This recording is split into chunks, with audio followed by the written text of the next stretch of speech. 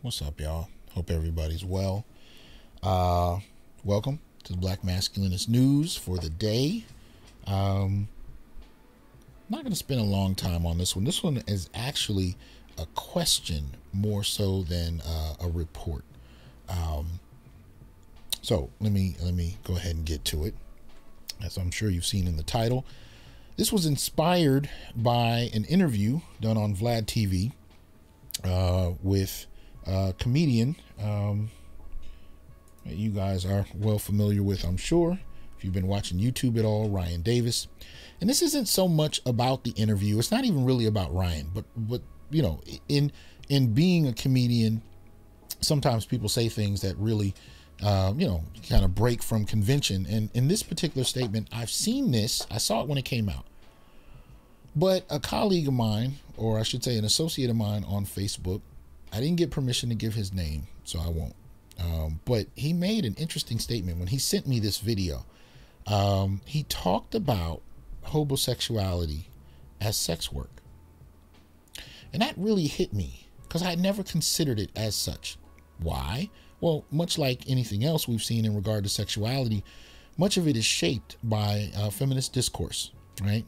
Feminism is the framework, is the context for how we even approach gender. So, you know, there are many aspects of what males experience that don't get processed in the context of gender because we're not familiar with it. We don't identify it. We don't readily think of men and boys in regard to gender. As a matter of fact, in many ways, the way even the academy's curriculum tends to be set up and from campus to campus, you would almost think males have no gender, right? Have no sexuality to speak of. The only sexuality you can speak of is if it's LGBT, but somehow heterosexual males don't register in regard to gender or sexuality, right? If anything, they're used as the backdrop for criticism, but not necessarily studied in a manner that, you know, it investigates their gender and sexual experience as relevant for study. I think for the most part, we just assume we know it all. We assume there's nothing else to be talked about, nothing else to be learned. That's the end of the discussion. But when the question of whether or not homosexuality is a form of sex work came up, I couldn't help but reflect on it. Now, in case you don't know, homosexuality is exactly as you see titled. He says, Ryan Davis says, I was a homosexual. I had sex to avoid being homeless. Now, often it's joked about, especially on YouTube. It's mainly, you know, the way it's articulated, it's mainly black men who, you know, who basically live off a woman, play video games all day, you know, don't generally work, exploit her in terms of her money, eat off her until he is put out of her house. And, you know, often you'll even hear jokes about men who primarily live out of plastic trash bags, meaning when they get kicked out, they throw all their stuff in a plastic trash bag and then find their way into another woman's house. So even the narrative of it is exploitive in regard to how these men are thought about. But nobody actually thinks about whether or not homelessness in and of itself, or the attempt to avoid it, actually is a problem for the males themselves. So when we talk about homelessness, first of all, we found out before the pandemic started that Black America constituted half of the United States homeless. What many of us didn't want to do is get into the gender aspect of it because that's politically incorrect. But at the end of the day, when you factor in incarceration, a good portion of the homeless are black men, many of whom are formerly incarcerated. Right. But then again, we have to take employment into effect. Right. And we also learned, again, before the pandemic, that in over 35 major cities, black males were unemployed between 40 and 50%. Now, what does this mean? It means that whether we're talking about unemployment or whether we're talking about post-incarceration, black men find themselves vulnerable in regard to housing, and secure housing at that. Even when black males who are coming out of prison have housing vouchers, many of them are ignored or turned down. Again, all of that before the pandemic. After the pandemic, very few reports on black males in particular. Yet much of the research was focusing on the insecurity of black male life, you know, beforehand. I mean, even if you look at Raj Chetty's work, when you're talking about well-to-do black males coming out of middle-class homes, even upper middle-class homes, they are more likely than even black women, let alone whites, to fall into poverty. So whether you're well-to-do, whether you're poor, or whether you're formerly incarcerated, you are economically vulnerable as a black male. Again, before the pandemic. We don't really know what's happened since, because many of the reports have kind of sidelined black males. So when you hear about the she-cession and the impact this economy has on women, it's because it's measurable. You're seeing women losing jobs. You've even seen reports about how many women have quit jobs or left jobs because they had to stay home with kids. With men, and black men in particular, it's harder to do because the situation was so bad before the pandemic. It's hard to measure how much worse it may have gotten. And it most assuredly had, because it's not like there was any place hiring black males in large numbers during the pandemic to change the situation from what it was beforehand. So economic security goes hand in hand with black male life. And that said, moving past the stereotypical jokes about poor black men who are living off women, let's look at it from another lens, right? Many of these black men are necessarily, or I should say not necessarily, many of them may actually be hired in a particular way. Now, what do I mean? Well, what Ryan talked about was having sex to avoid being homeless, meaning he provided a service, right, for what? Some degree of home security, some degree of having a place to live, as opposed to being out on the street, right? In any other context, we would consider that prostitution. And I'm not looking at the legality of it or the morality of it. I'm looking at the degree to which it's necessary for some people as a means of immediate emergency-based survival. Now, we can make all kinds of statements about people pulling themselves up from their bootstraps and getting it together, and all of that sounds great. But the reality is, for many of these men, they've had to find unconventional ways to secure themselves. Now, these ways that many have found are laughable or dismissible in polite conversation, but I'm trying to look past morality, and I'm trying to look past, levity and stereotyping and deflection from having to deal with the reality that undergirds this. If what we're talking about is happening with some black males, where they are literally providing sex for a place to live, with any other population, it would be looked at as an egregious injustice that needs to be righted. We do not know how to empathize for black men. So what we do is we turn it around and we not only laugh at it, but we also wag our finger at the men who are experiencing it, because that's the only way we know how to process it. Now, am I saying that every guy that doesn't have a job, who's living with a woman who's paying all the bills, that he's a homosexual? No. Am I saying that every man who may fit that definition is inherently doing so because he's manipulative?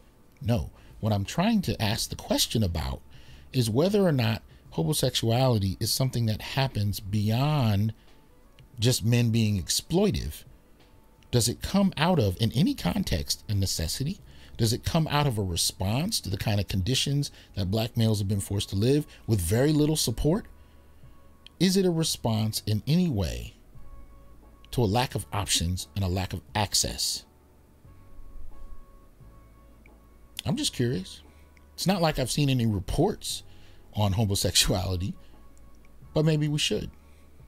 Maybe we need to move past laughter, right, and criticism, and actually begin to look at whether or not this insecure black lifestyle has anything to do with the real life issues that many black men face. Because as far as I'm concerned, many of these things they tend to run deeper than what we give it credit for, what we assume to be true about it. And that bothers me. It really does. Because I've known men who back in middle school, young men at that, who were either put out of their homes or their homes were insecure, parents were arrested for committing crimes, or parents weren't responsible parents, you know what I mean? And to avoid going into the system, avoiding CPS, some of them couch surfed. We didn't call it homelessness. They just lived at their friends' houses as long as their friends' mothers and fathers would allow them to. They went from couch to couch to couch. And I remember I had a boy who did that. And when he finally stayed at my house for a couple of days, he stole a pair of jeans, or a couple of them, out of my closet. When it was time for him to go, he bounced, went to someone else's house. And I realized that's how he was living. He was living basically in terms of securing clothes even. He was stealing them from people he was staying with. It was what it was. And in high school, I saw more of it. By college, A lot of those guys just kind of disappeared for a while, right? You know, many of them had circumstances they grew up with that were just ridiculous. Situations they had where they were beaten by parents, raped by friends of family. There's all kind of things going on that nobody wanted to talk about. But we had no problem maligning some of these brothers in terms of what they were going through. So what I'm asking is, one, is it happening? Two, can you talk about any experience you've had or seen with men who are in this condition, and do so in a manner beyond stereotype, beyond dismissal, beyond, just framing this solely in terms of how, these men are supposedly exploiting people? Can you actually look at it in the context of impoverishment and homelessness, and address the situations that may have caused it in the people's lives that you ran into? Can we actually take this seriously for a moment is my core question. That's really what I want to know. I know we like to use, these kind of tropes like Pookie and Ray Ray and dismiss the humanity and make all kinds of statements about who's worthy of support and who should be dismissed and done away with, even jailed and killed, because they simply exist and they don't fit the model for the type of behavior we want to associate ourselves with. But I'm actually asking, can we look past that and actually have a serious conversation about real life conditions that can cause homelessness and insecurity? But instead of being out on a street park bench or sleeping in a car, they manage to sleep on somebody's couch for a while. But let's take it one step further. Are there women that will engage having a sexual partner, having someone spend time with them, have someone to be intimate with, someone to hang out with, someone to be present, and do so in exchange for a place to temporarily live? Is it solely manipulative men? Because the funny part about it is, if you reverse the genders, we have no problem talking about exploited men using women for sex. We have no problem with it whatsoever. We have no problem criminalizing the man in a position of authority in that he owns the home or rents the home or apartment and is in a position to put people out or allow people in. We have no problem denigrating that man if he has a woman come in and in exchange for some type of secure housing requires sex. We have no problem condemning that. But when the gender is reversed, the only way we could process it is either as a joke or as a form of exploitation initiated by men. And I'm not saying that either doesn't happen. I'm saying both do, but I'm saying is something else also happening that we don't give any credence to, and there hasn't really been any formal studies in. And I shouldn't say there hasn't. I should just say I haven't run across it yet. I have not heard a discussion about homosexuality, even if they don't use that term. I really haven't heard a discussion that takes this seriously in regard to black men and asks the question, is it happening, and to what extent, and what are the conditions that produce it? Moving outside of stereotypical tropes of men just wanting sex, men just wanting to exploit women, and laughing at them as they walk down the street with trash bags of their own stuff, while a girl is yelling at him because he slept with someone else. Whatever. Let's move past that and actually ask a serious question, especially in the midst of a pandemic, especially in the midst of a very cold winter that we're coming out of. In Fresno, temperatures gotten pretty low, sometimes anywhere from the 30s to the 50s, which at night, and I'm seeing the homelessness levels and they're ridiculous. Can we have a serious conversation about this anytime soon? All right. Anyway, y'all have a good one. Talk to you soon. Peace.